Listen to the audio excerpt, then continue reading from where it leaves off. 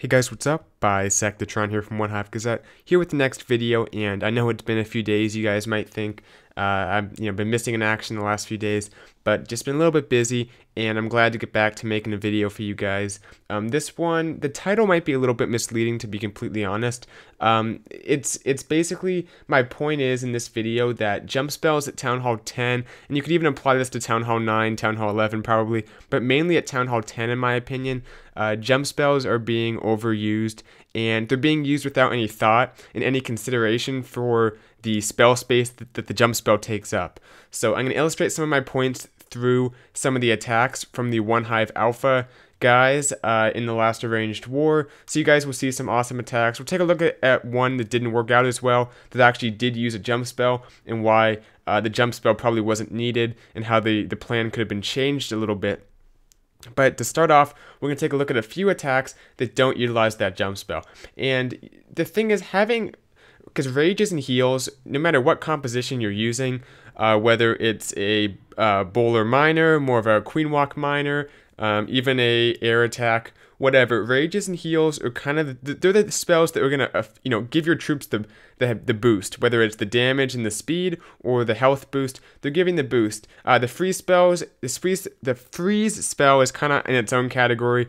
But if you think about a freeze spell, people put so much thought into, should I bring a freeze or another rage? Is the freeze worth it? That same kind of thought has to be put into the jump spell, because you can see on this base, no jump is needed. The queen can reach that inferno, and sometimes that's the case. All you have is your queen. You're counting on her to take out that inferno, because the bowlers certainly won't target it, but that's okay. You can depend on your queen. One thing you have to realize at Town Hall 10 is that it takes a bit of a leap of faith sometimes to get these 3 stars. The plan doesn't have to be for sure. There can be some dependent components of it, but as long as you kind of have an idea of what's going to happen, sometimes it can work out. And you can see here, he has actually a rage for his miners that got them through the inferno a little quicker. That definitely helped. I think that rage was intended for the kill squad, but things died so quickly, he switched it on to his miners. But the thing is, he has an abundance of heal spells now. He still has 1 heal spell left. He used one just a moment ago to heal them up after that inferno. And at this point in the attack, it could probably go either way without the heal spell. I'm not saying this would be a fail. Actually, he has a lot of miners left up, so he might even get the 3-star. But having that next heal spell definitely helps. And it's just, like I said, people, they think they have a plan. The plan involves using a jump spell. There's no thought, at least from what I see, in terms of, can I approach the base a different way and not have to use that jump spell?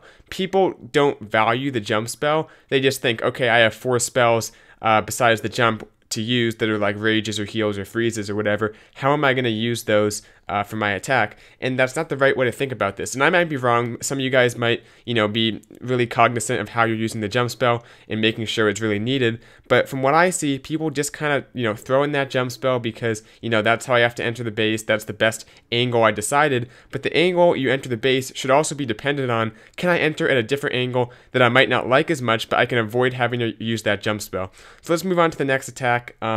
This one's an even better illustration because the last base was kind of spread out. It might be somewhat obvious not to bring a jump spell. This base is a little bit more compact, and depending on the angle, you could find yourself bringing the jump, but it's not necessary if you come at this base from the right direction. It might not be the most preferable direction. You might think that your bowlers might do a little bit more damage or get more of the base taken out from a different side of the base, but it's going to be the best bet because you can save that spell space. And I don't know how you value a spell, like 15, 20 troop space, whatever. I don't know how they equate to the troop space, but it definitely is valuable, and it's worth considering your entry if you don't have to bring a jump. You can see this kind of lane or this compartment of the base leads all the way back almost to that next Inferno tower. So literally his bowlers can just walk through this little area. I'm not sure. I think a few walls went down just for whatever reason. Maybe some of the bowlers got a second bounce on some of those walls.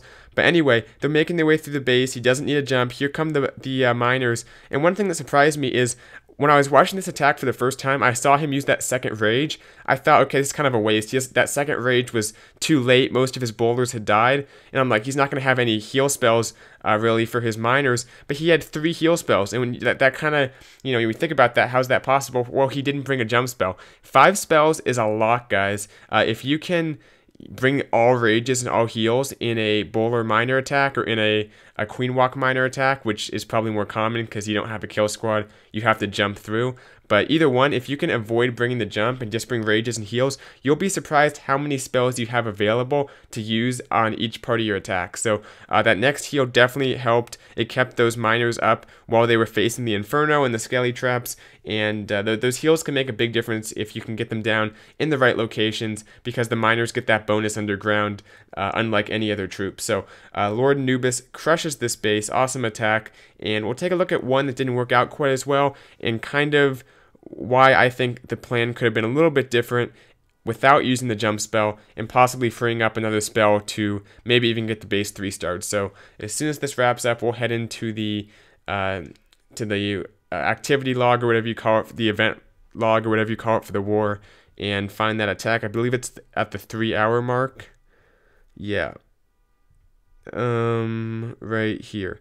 Yeah, we have Thor, and nothing against him. I think that this was somewhat of a solid plan, but the angle he enters at, probably easier in terms of funneling in kind of the initial entry, but I don't think it was the right way to do it, because he has to bring that jump spell, and even with the jump, he doesn't get like as deep into the base as he might have gotten had he not even brought the jump. So let's fast forward to when it starts. He might be dropping some troops up top.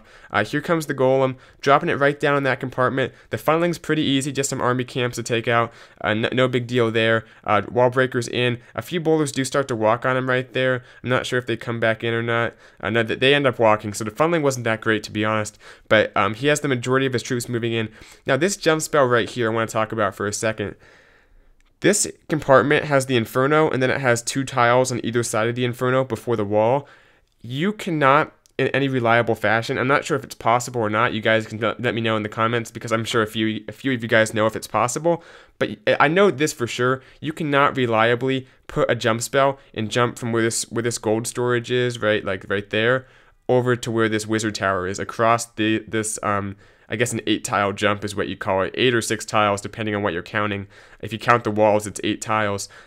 You cannot reliably do that, so I'm not sure if he was trying to do that. His jump was pretty far out, so maybe he was, and maybe it depends on how fast your troops move through, because the jump spell might affect them a few moments after they leave the spell radius. I'm not exactly sure how it works, to be completely honest. You guys can let me know, but my point is, it's not going to get him that deep into the base. It's not going to let his troops get into this area over here. So all he's doing is kind of jumping into the Inferno, taking out the Queen, and maybe getting this compartment. Had he come in at this angle, he's still going to get the Inferno. The Queen will shoot it. He's still probably going to get the Queen taken out, because she'll probably walk up to the point where the bowlers or the Queen can target her. And they can probably take out these 2 buildings right here. That by way of a second bounce, probably, because that altar has almost no hit points. And the giant bombs that are in the middle, right between all those buildings, those will probably still be disarmed for his miners when they enter the base. So when you think about it, I'm not sure if this was a cleanup attack or not, but when you think about it, he can get pretty much the same value by coming at a different angle, not having to use that jump. And I think that compartment over there is a little smaller, so it would have kept his troops a little more focused in on taking out the important things. He does, get a solid part of the base taken out with his kill squad, but now he has less spells for his miners. You can see them making their way through right here. The wizard tower and the queen altar don't go down, so the miners are going to die taking that out. Now, to be honest, I don't know if it would have made a difference coming from this angle, but I suspect because the troops would have been more focused as they kind of funneled up into this narrow area right here, they would have taken out the wizard tower and the altar, and that would have disarmed that double giant bomb spot. Now, he does trigger it pretty cheaply right there with one of his miners, while his main group's still making their way around. But I think that the jump spell would have made a big difference had he been able to use that for something else. But just to sum up, as this attack kind of wraps itself up, when you think about a free spell, for example, especially, and I'm a bad example too, even personally, of bringing a jump spell when it's not needed. But when you think about a free spell, me or a lot of people who I plan with who are attacking at Town Hall 10, you're debating, should I bring the free spell? How much value is it going to get? Can I do a different entry, different troop composition? Can I, move my spells, my troops around to get the most effective and the best combination of troops and spells? And sometimes you don't bring the free, sometimes you do. but that's based on what kind of value it's going to get you. It seems like at Town Hall 10 and maybe other Town Hall levels, you have people that are bringing the jump spell just kind of a second nature. You just bring it because, yeah, that's the way you're entering the base. But when you take it, keep in mind how you're going to enter the base, and if there's an alternate route into the base that might not get you quite as much value, but will save you that spell space, which can be much more important if used as a heal spell or a rage spell or even a free spell somewhere else in your attack. So keep that in mind. The jump spell is not free. It comes at the same price as every other normal elixir spell besides the clone spell. Please, Supercell, give us an update for the clone spell, by the way. But that's kind of a whole nother story. So anyway, thanks for watching this video. Hope you guys, especially you Town Hall 10s out there, kind of rethink your strategy, what you're doing exactly when you're planning your attacks, because I think this is something that a lot of people have been overlooking lately. So yeah, sorry about the lack of uploads lately, and let me know if you like these videos that are a little bit more focused on certain specific things within the game for different Town Hall levels. I'll try to keep, you know, the content for every other Town Hall 9, Town Hall 11, all the other Town Hall levels coming out over the next few days. So stay tuned for that, and I'll see you guys later. Bye, Sectatron out.